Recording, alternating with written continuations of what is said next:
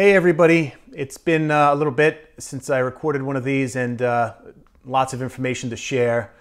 I'm going to start with herd immunity. We're going to talk a little bit about some treatments, go into what you can do at home, ways we can adapt, how much longer is this going to go on. And in my circle, as a sports medicine physician, the question we're asking ourselves is what's next for sports? You know, how are we going to get to the next place that we need to have people participating again, and when are we going to have organized sports, starting with individual and maybe working up the team. But it's a difficult question to answer, and so let's talk a little bit about herd immunity. It turns out in the news that the first case was probably in California in early February in the United States, and that's interesting and sheds some light on how this disease may have spread across the country, Seattle, New York City being other hotbeds. And now starting to see some little epicenters springing up in other parts of the country, learning from Japan and seeing how their philosophy and their strategy is now starting to creep up again in terms of number of new cases.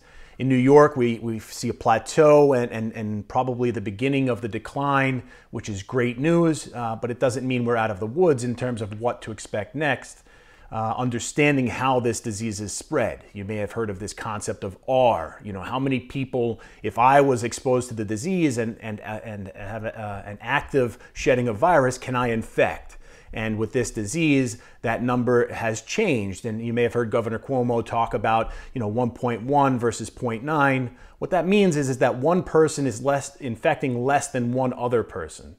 And in a herd immunity concept, what that means is that if 50% of the population is immune to a disease, even if it's a very highly infective disease, there's a chance that every other person you meet is not going to be affected. And so the number of people you can directly spread that disease to starts to diminish. So in a herd immunity concept, depending on the infectivity, things like measles and very highly infective viruses that we immunize against, the herd immunity percentage has to be much higher. 70 or 80% of the herd has to have been exposed in order for the vaccine or for the immunity to take effect for the population. In our circumstance with COVID right now, the number is probably closer to 50 or 60%. A lot of this is theoretical. We don't have all the answers because we don't have perfect antibody testing yet, but it's great to see that we're starting to get some antibody testing and people are starting to have a little bit better an idea of how many people may have been infected. And in New York, again, that number might be as high as 1 in 5 people. 20% of the population having been exposed already is actually a pretty promising and encouraging thing in terms of what to expect next.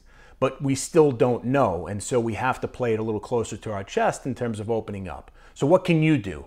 What should you do right now? Well, if you're like me, you're starting to feel pretty frustrated working from home. Things aren't the same. Your printer isn't where you need it to be. Your keyboard is different. You don't have the same terminal or computer setup that you would have at work, 2 or 3 screens, a phone that's accessible, friends and colleagues nearby that can help you with tasks as they come up. But we're learning how to do this on the fly, and it's just a testament to human spirit how quickly we've adapted to this. I hate the term new normal. I don't know if you like it, but I don't like it because nothing is permanent in life, right? So new normal, it sort of implies this is permanent. It's not permanent. This is temporary, and I think that's a really important thing for us to keep in mind. We're all feeling a little squirrely. The mental health is starting to suffer. People are feeling a little more depressed or anxious. And I think that comes from feeling a source of sort of like lack of control of things. So what have people done? In the beginning, everybody became an expert on critical care and vent settings and which medication should be next. But as people are seeing, as we're all starting to see, a lot of those things we get excited about, they start to show their face as either being really great or not so great. Examples are hydrochloroquine, which is proving to be not so great. This idea that this is high altitude pulmonary edema. Yes, there's similarities. No, this is not high altitude pulmonary edema, and there's pretty good evidence that treating this as such would not be successful. We're learning about how the virus infects different organs through this ACE inhibitor.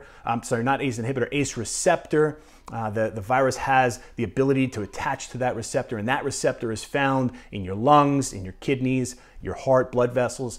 And so there's regulation of blood pressure and lung function that normally occurs from that, and so there's some disruption of those normal cycles. And no, taking an ACE inhibitor does not make you more likely to have terrible outcomes from this disease, which is another great thing that we've been able to show. If you take an ACE inhibitor, don't stop it. Keep your blood pressure controlled, because cardiovascular disease, metabolic disease like diabetes, these are the things that are putting you at greatest risk. So as always, a plant-based diet, let's limit our processed carbohydrates, low glycemic index, look for good sources of nutrition to power your body. If you are obese or overweight, now's the best time to start thinking about how we're powering our bodies, how we're taking care of our bodies. So exercise as medicine is a big campaign, but more importantly, you are what you eat, the oldest cliche. Let's start to think about those things. The last thing I want to talk about is this idea of protesting. You know, the people that are out there protesting the shutdown, and we have to recognize the fact that there's an information war in the world. The New York Times put an article out yesterday showing how Chinese nationals or operatives are manipulating information from the start of this disease to influence our social media. And if we think in our own individual mind that we're immune to that kind of thing, you're wrong. Our brains are highly impressionable. You know, people will say things like, show me your 10 best friends, the 10 people in your inner circle, and I'll tell you who you are.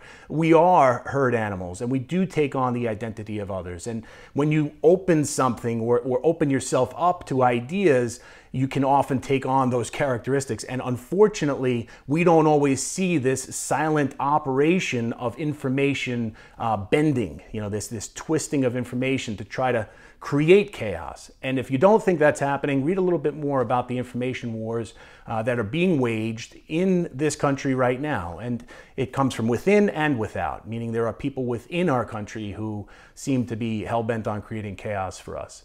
This isn't a political thing on one side of the aisle or other. This is more along the lines of, what can you control? What can you do right now to make your situation better? What can you do to make your friends and family situation better? And that's simple. Get on the phone, talk to the people you care about, open yourself up, tell them what you're feeling.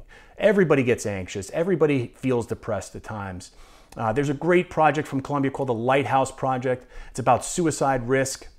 If you have a problem, speak up. If you think someone has a problem, ask them. That's what you can do right now, because everybody's mental health is struggling right now. Everybody's struggling with this angst. Everybody wants to feel like they're doing something important or they have a voice. But sometimes the best way to develop your voice is to listen.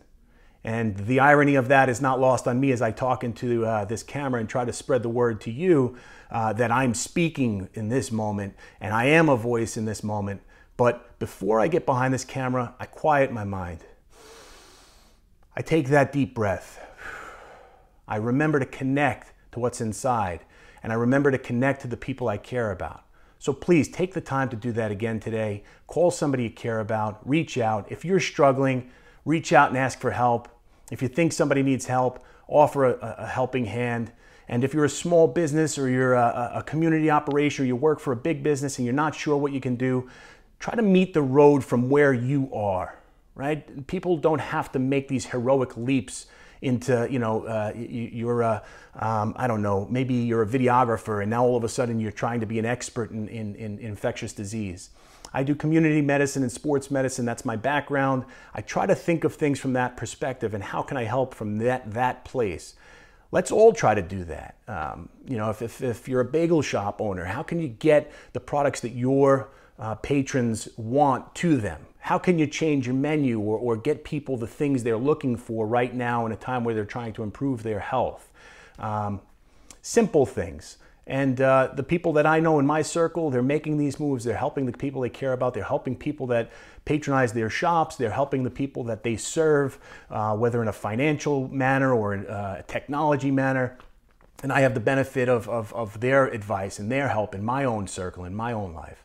So I hope I didn't go on too long or bore you, but I really wanted to share a lot of what's happening in the world and give you an opportunity to start to think about what it is that you, from where you are, can do to improve your health, in addition to the daily routines, the exercise, the nutrition that we've talked about before. Let's start to think about our mental health, because without mental health, there is no health. You need to come from that place first. Restore, balance yourself, rejuvenate, make sure you're sleeping. And I look forward to seeing you all again soon.